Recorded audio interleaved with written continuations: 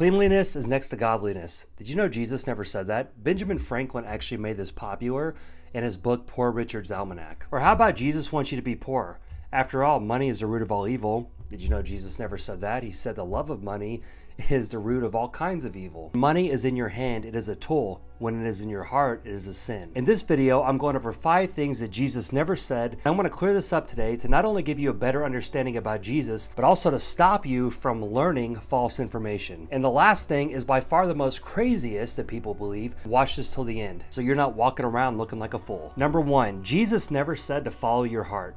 In fact, many people think following your heart or trusting your gut is something that's biblical or something that's like, you know, trust within type thing. Like this is even talked about in church circles. But in Jeremiah 17:9-10, it actually says, the heart is deceitful above all things. So don't trust your heart. Jesus never said to trust your heart or follow your heart or do what you think is right. Number 2, Jesus never said be true to yourself or believe in yourself. But in Matthew 16:24, he did teach us to deny ourselves, pick up our cross, and follow him daily and crucify our flesh. Your confidence should never be within yourself or believing in yourself or thinking you're something great. That's pride.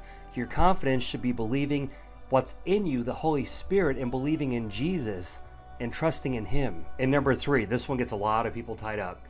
Jesus never said, as long as you're happy, that's all that matters. God wants you to be happy, and the Bible says that he wants to reward you with the desires of your heart for those that diligently seek him, okay?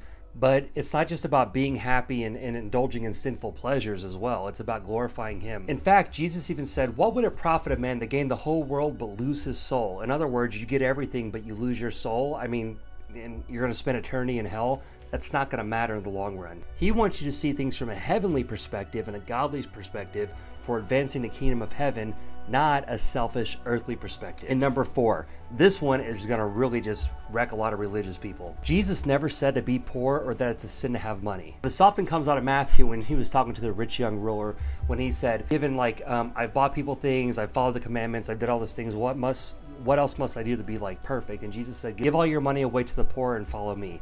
Now, he was talking to one guy. That was not his teaching. He was an answer to this guy's question because he knew this guy loved money. And you cannot serve God in money. The love of money leads to roots of all kinds of evil, not just having money. Because while he did speak about the love of money being evil, he did say that God loves a cheerful giver.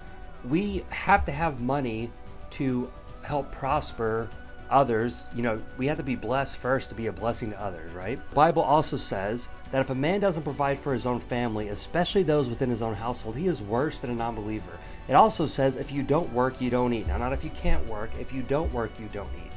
Okay? So if you can't work or there's some underlying thing there, this does not apply to you. Number 5, this is the one that causes so much just arguing with so many people. Jesus never said, I get you as you are, stay as you are. Like, the whole he gets us thing, Jesus never said that. Now, I do want to make this very clear in a biblical context. Jesus does get you where you're at, like wherever you're at. Come as you are, like just walk in the church as you are. You don't get it all right, get your life right, you know, whatever that means, get right with God, then come to Jesus. So many people get this wrong, and I even believed this lie for years. It's a huge lie of the devil that you got to get right, you got to quit drinking, doing all this stuff, like get right, then you can come to Jesus. That's like getting clean, then getting in the shower. It's a dumb analogy, right? Because it makes no sense. It's the same thing with this. And here's a good example. A woman that was caught in adultery was brought before Jesus. He didn't say stone her. Now, he was the only perfect one, but after he said, okay, if you want to stone her with these stones and like, you know, torture her, then go ahead, but the one that has committed no sin cast the first stone. When everyone left, he committed no sin. Now, he didn't cast any stone. He said, where are your accusers? Hasn't one been left standing to accuse you? And she said, no. He said, well, neither do I. He didn't stone her. He didn't be literal, but he did give her a commandment and say, okay, I forgive you. I don't condemn you either, but go and sin no more. He didn't say just do what you want, follow your heart, explore your sexuality. Okay, so he does get you where you're at, but you don't stay where you're at. Through the transformation power of the Holy Spirit, he transforms you and you are a new creation in Christ. There's no condemnation in Christ Jesus from your past, but you do have to change and have a radical shift by not doing more, but surrendering to the Holy Spirit, honoring God, following Jesus daily, and doing your best to abide in him. I hope that wasn't too heavy for you. If you've ever heard anything, people say Jesus said, but he never did, you know it's a blatant lie.